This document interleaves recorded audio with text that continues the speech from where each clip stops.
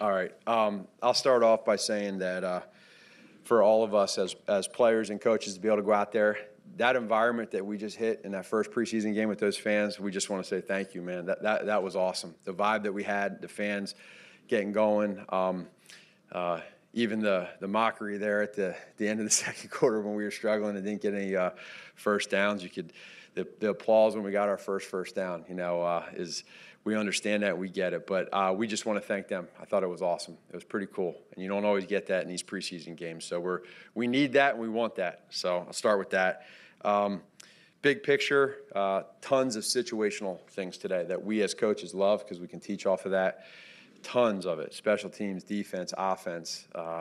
It really started there at the end of the second quarter with Justin being able to take them down and steal 3 points, and it goes on and on and on. We won the turnover battle. We protected the football on offense. We got 2 takeaways on defense. So we want to be able to be tops in the league in that category. Offensive line, 0 sacks. Got the run game going a little bit. I think that's been an emphasis from everybody here of just trying to wonder what's going to happen there, and I thought they did a great job. It still doesn't mean anything, but at the same point in time, it allows us to know that they did a great job of not letting those quarterbacks get hit and getting the run game going. I thought, the penalties, we had a lot of penalties in that first half. And it was, the discipline stuff where we want to be able to just be smart and giving first downs or offensively moving backwards. That we can't have. Again, we want to make sure these guys learn from that. And then that's really probably it. I know you guys got a lot of questions, but the biggest thing for us as coaches and for the guys in there as players is there's opportunities for competition. It allows us to go through a game situation and do the things that sometimes you forget to do when you don't have preseason. So the logistics of all that I thought went well. And in the end, ultimately, you love winning.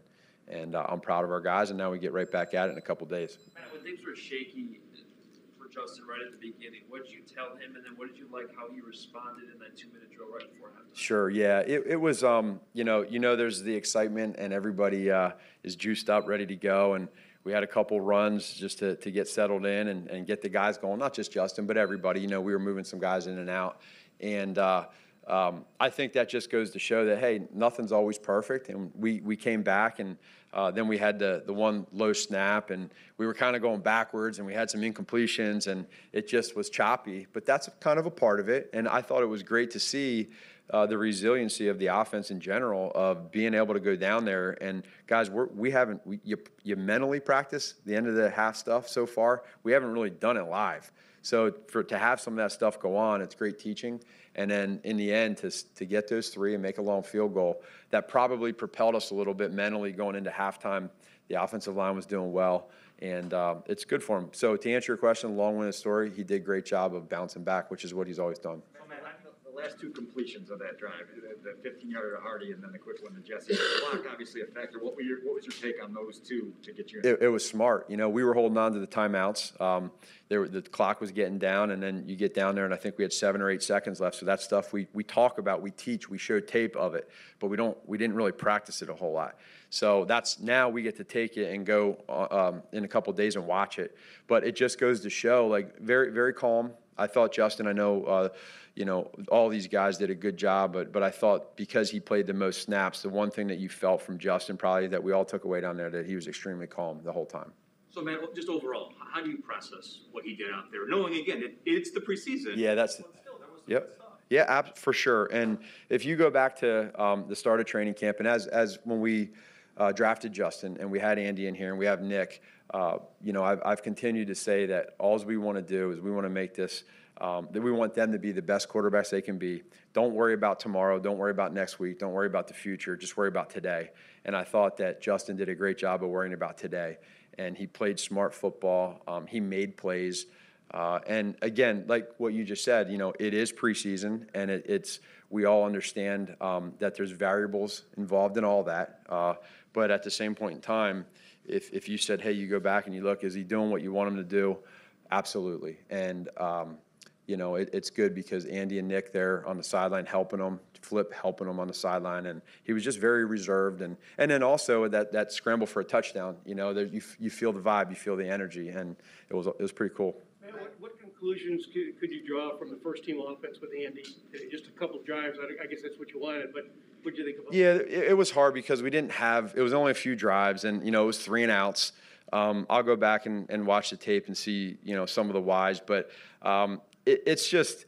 Again, I think it's kind of a deal where these guys that aren't going to play very much. Like David's he's trying to tell, hey, give me the ball, give me the ball. He wants like 15 carries preseason 1, and I told him he wasn't going to be getting many, so he got his 2 and got out. And so it's hard to answer that question because you don't get in a rhythm.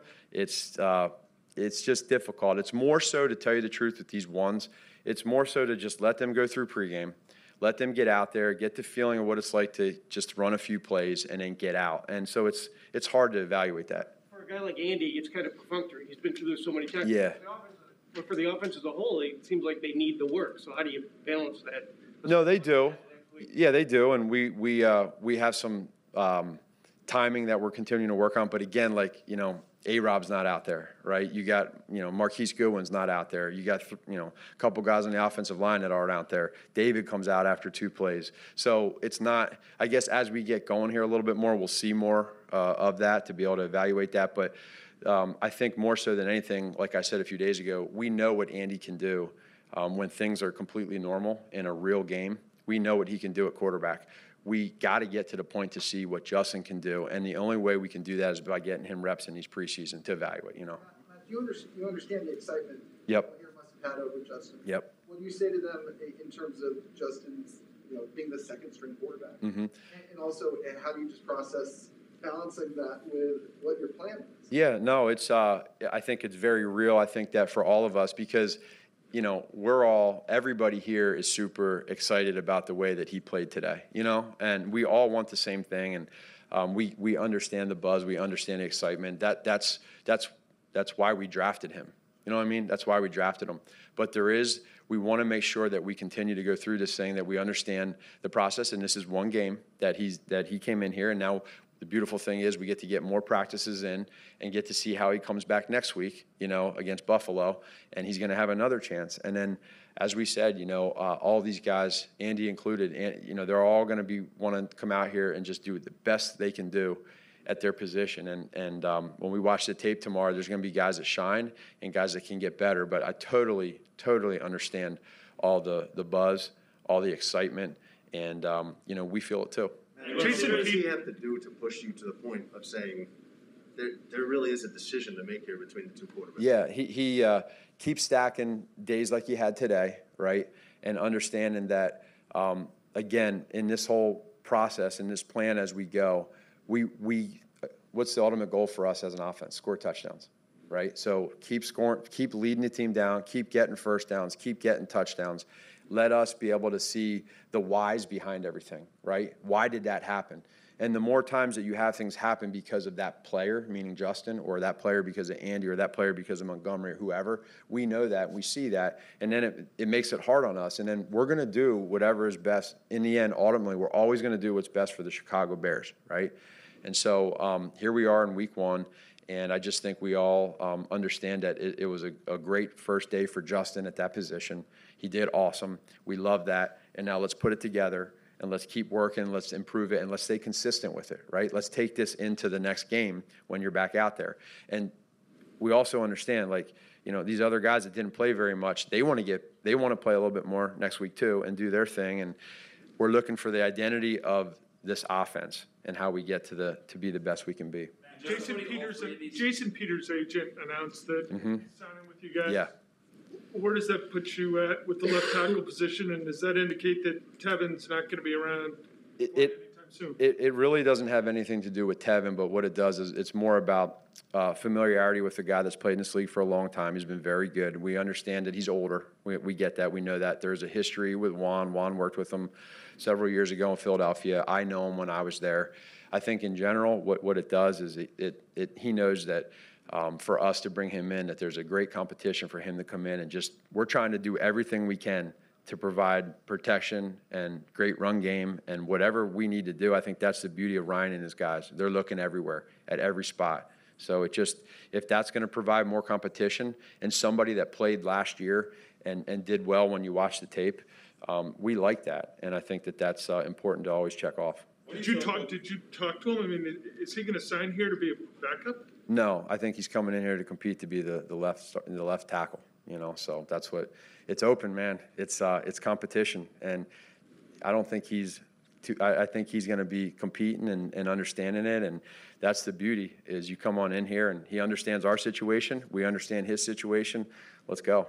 Putting these 3 days together against the Dolphins, we didn't get a chance to talk to you after that practice the other day, but did you feel like Justin got better like in each 3 of the days? Yeah. And then kind of a second part to it, considering today was live and he could finally be hit, how did you feel like he handled the speed of the game? Yeah, that's a really good question, Adam. He got we weren't very good on Wednesday. Forget just Justin. Our offense, no, let me rewind. We were pretty good for most of the day until 2 minutes.